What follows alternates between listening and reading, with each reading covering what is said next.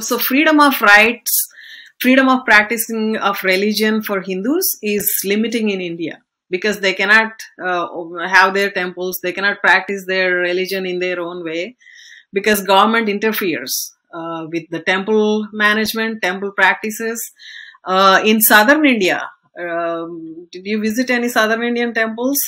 In southern India, the temples are run like a business. So you have to pay a ticket, buy a ticket to enter, it's called darshanam ticket. To see the deity, you have to pay. So to do different pujas, you have to pay. What is this? Everybody is allowed to go into temple. Yeah. Respecting the practices of the temple. Yeah, respecting the practices. Yeah, they should be allowed to go into the temple, respecting the practices. If they are willing to give something to the temple, donations, of course, they are open to donate. They are free to donate. But, it should not be like a business. It should not be like selling tickets, I think there are VIP queues as VIP well. queues. What is this VIP queues? Everybody should go to the temple as a devotee. Everybody is same. Absolutely.